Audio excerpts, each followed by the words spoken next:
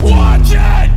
Holy shit, that was amazing. I think I can safely speak for everyone when I say, this is gonna be one hell of a final battle now. Forget Clegane Bowl, I'm ready for Dragon Bowl. Brothers versus dead brothers. Ice versus fire. Sunday, Sunday, Sunday! It's funny because the show airs on Sunday. So we'll talk about the craziness of a battle in a little bit. But of course we gotta get the other stuff out of the way, so let's get started. So we start beyond the wall, where Gendry's having a little trouble adapting to his new raid party. Tormund teases Gendry about his first time seeing snow and not being used to the cold. Meanwhile, the Brotherhood is trying to friend-zone Gendry after they let him join their gang and then they sold him into slavery. Gendry, rightfully so, gives them shit for what they did to him, until the Hound shuts him up and tells him his problems are extremely minute to what they're dealing with at this moment. I miss the Hound and his witty dickness. Tormund squads his way up to Jon and talks about his status as king in the north, and the whole debacle of him bending the knee to Daenerys reminds Tormund of Mance Rayder and his pride. He warns Jon not to roll that way since they both know how that turned out. The way Tormund treats Jon after they were defeated at Castle Black makes me think Jon might as well be king beyond the north or something. Jon and Jorah reminisce over Jeor and his leadership while he was still alive. No surprise that Jon still knows nothing when he tries to give Longclaw to Jorah, the only weapon that he knows of that can defeat the White Walkers, and he tries to give it to a noble prince turned slave trader. Thankfully Jorah refuses and says Longclaw is now part of Jon's lineage now. In Winterfell, Sansa and Arya have more catching up to do. Arya reminisces about the first time that her father was proud of her. Turns out Arya was practicing archery long before that first glorious moment of her in the series pilot. Apparently Ned noticed her practicing and decided to give her a round of applause. Happiness meter drops way down when Arya brings up the note that she found in Littlefinger's room. Turns out it was the note that Sansa was forced to write by Cersei to summon her brother Robb back in season 1.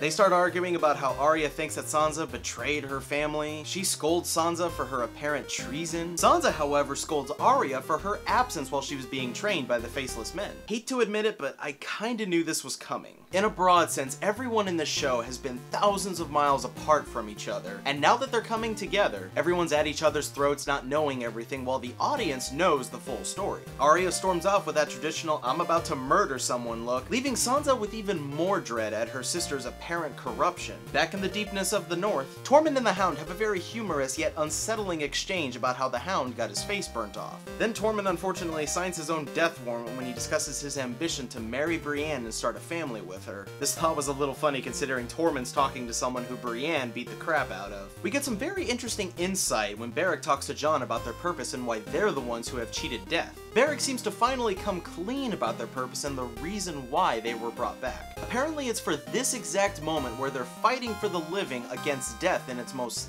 tangible form. As if that weren't obvious enough. I know Beric is still an interesting, compelling character in the books. He serves a more straightforward purpose. And up to this point in the show, Beric has really been nothing more than a cardboard cutout of a magical warrior who no one really knows why he exists. However, this conversation between him and Jon gives him a lot more depth, and I admire the writers for that. Beric is humanized, he gives Jon a reason why he was brought back, and yet Jon still sees it as merely an excuse. Further up a ways, the Hound spots the Arrowhead Mountain he saw in his vision in the fire. Unfortunately, this isn't the mountain we were hoping he was going to throw down with, and the group makes their way towards it as we cut to Dragonstone. Tyrion and Daenerys discuss Dany's relationships and why she just can't seem to get laid anymore, before the conversation abruptly shifts to Daenerys and Cersei's first meeting if it ever were to take place. Tyrion brings up the possibility of traps, and reminds her how she should change her mindset from breaking this wheel of leadership to instead making her own wheel if the world were to prosper. If she becomes queen. He makes the grave mistake of telling Daenerys that executing Randall and Dickon, his son, was a bad idea. And I guess the whole wheel analogy is Tyrion's best argument because he keeps bringing it up. Daenerys gets a little paranoid when Tyrion starts talking to her about her succession, and thinks Tyrion might have planned something when he met with his brother in King's Landing. Tyrion passionately denies it. Now at this point I started thinking, I really wish we still had season 2 Tyrion. Clean, witty, smart, and only drunk a third of his screen time. Only problem with that is that season 2 Tyrion might have actually started thinking about taking over if Dany were to perish. Here with Tyrion's new development, he knows his place, but it still makes him seem a little bit more cowardly.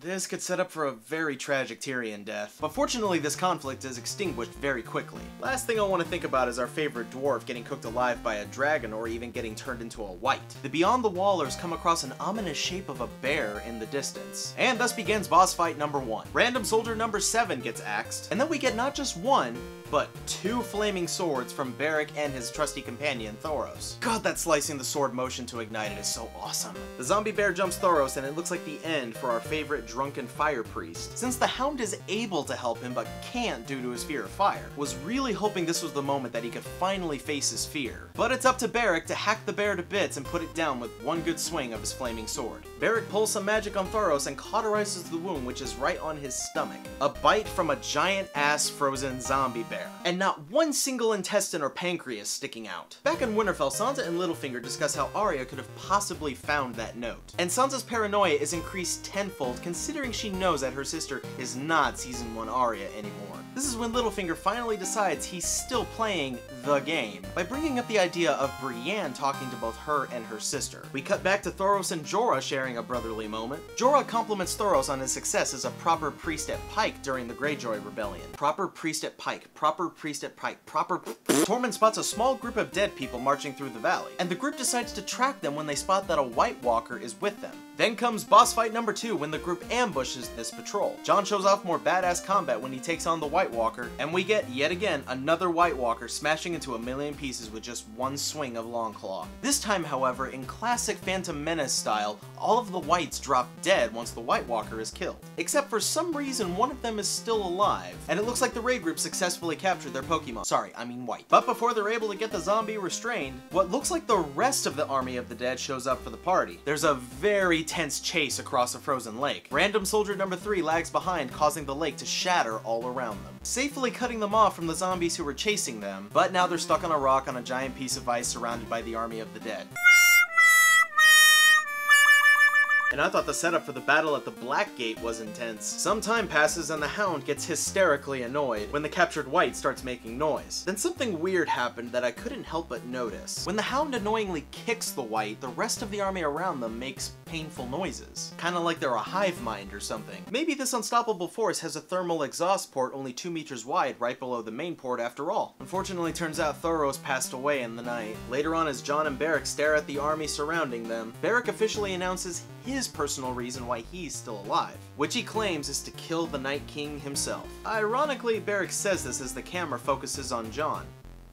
Coincidence? Sansa, for whatever reason, gets an invitation to King's Landing. Remembering her obvious hardships while she was a hostage, Sansa decides to send Brienne in her stead, which Brienne disagrees with wholeheartedly. Clearly worried that Littlefinger might have more diabolical plans if Sansa's guardian wasn't around. Sansa stands her ground and Brienne reluctantly leaves Winterfell. And just like that, since this was clearly Littlefinger's plan, Sansa becomes the red-headed puppet once again. More departures to be had when Daenerys gets Jon's call for help when Gendry arrives back at Eastwatch, and decides to fly out beyond the wall with all 3 of her dragons. That's okay, it's not like she's gonna need them for later. Tyrion, rightfully so, tries to convince Daenerys to stay and that Jon's group is lost. Just goes to show that Tyrion may seem all good guy, but underneath he knows who's expendable and who's valuable. More great shots of the dragons departing, leaving Tyrion a speck on the cliffside. Back at the Rock, the Whites start to get a little smarter and they figure out that the ice isn't gonna break anymore. All thanks to the Hound throwing a rock at him and it not smashing through the frozen surface. And just like that, Season 7 kicks off its epicness rivalry versus Battle of the Bastards, when Jon's group takes a last stand, fending off the dead as they charge up on the Rock. The odds against our main characters suddenly drop to 0 when the last red shirt dies, and now it's open season on the roster, starting with Tormund. For a solid 4 minutes, we see Tormund getting pinned down,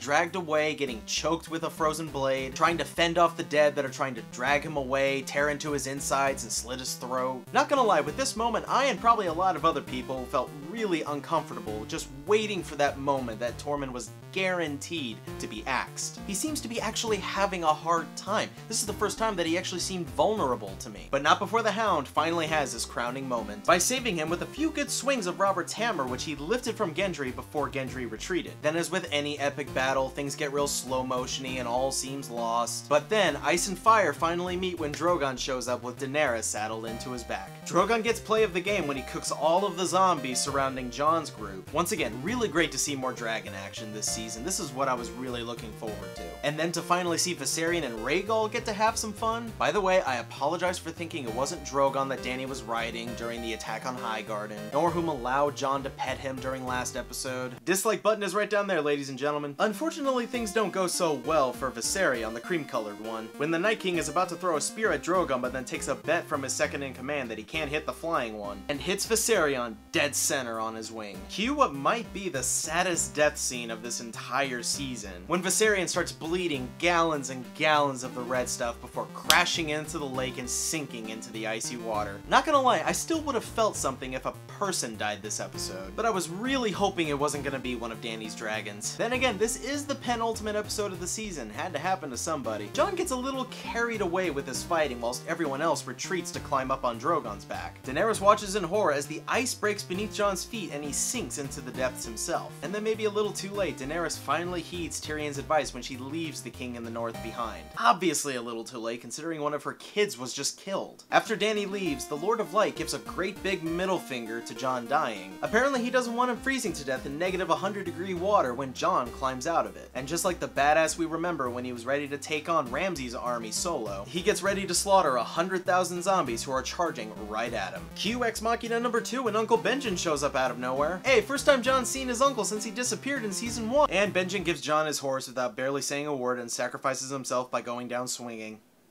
Literally. Well, we have had a lot of reunions this season, but I guess not all of them were gonna be heartwarming. Back at the wall, Daenerys is standing at the top mourning the death of her dragon. Jon comes back, a tiny speck on a horse, charging straight towards the wall, and the Night's Watch lets their king back in. Davos helps with his recovery, and things finally start to quiet down. Let's all have a moment for our favorite cream-colored flying death machine.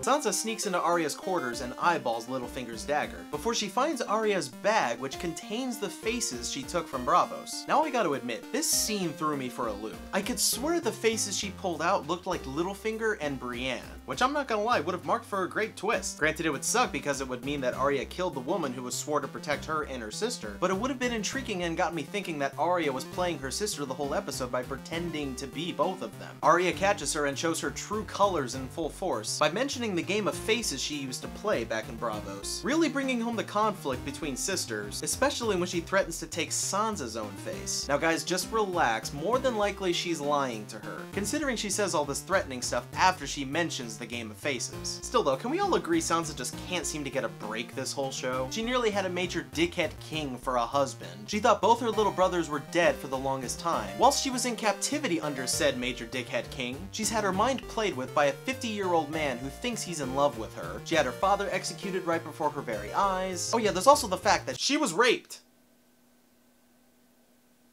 And now she's got her little sister playing psycho and threatening her life. Not liking where the relationship between these two is going. Elsewhere on the ship, Jon is in bed making his recovery with Daenerys at his side, where Jon finally swears allegiance to Daenerys. Also appealing to all the memers out there when he comments on his inability to bend the knee. Jon stares at her, clearly wanting some of that aunt and nephew Targaryen action. Daenerys almost seems to cave, but turns herself off at the last second. Maybe she wants a bear inside of her after all. Back beyond the wall, the Night King's minions pull a dead Viserion out of the water, and with one stroke of the Night King's hand, Viserion is resurrected as a zombie dragon before the credits roll.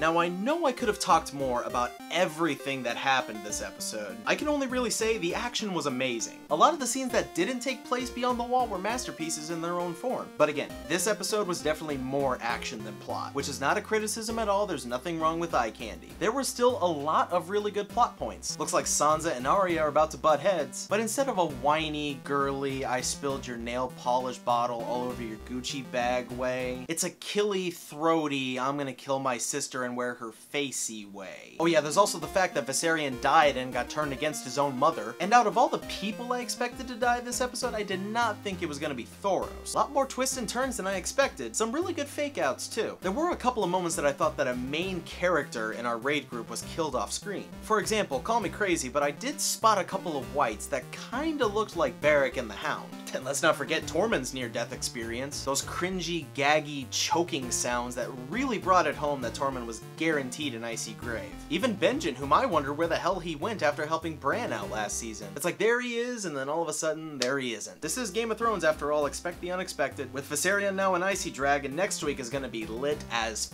Fuck. For God's sake, it's the finale. Please give us at least one moment of zombie Viserion fucking shit up. There's no way the wall isn't gonna come tumbling down now that the Night King has a fucking dragon on his side. Seeing as this episode was 64 minutes long, I was expecting a lot of long, dragged out dialogue pieces. I expected more boring exposition with some cliche but thrilling twists. But I was proven wrong tenfold. The pacing was excellent, every frame was beautiful to look at, every element was put to good use, every character seemed to matter at some point in this episode.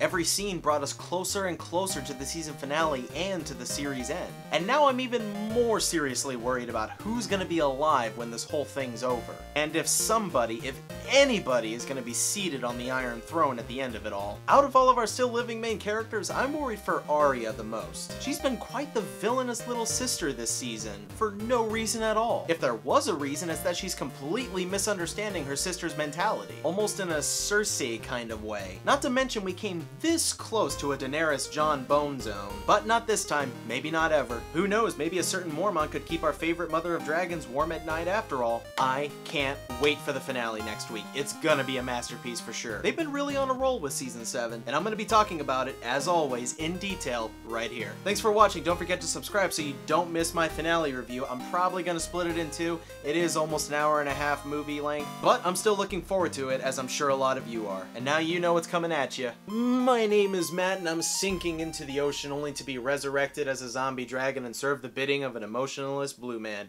See y'all later.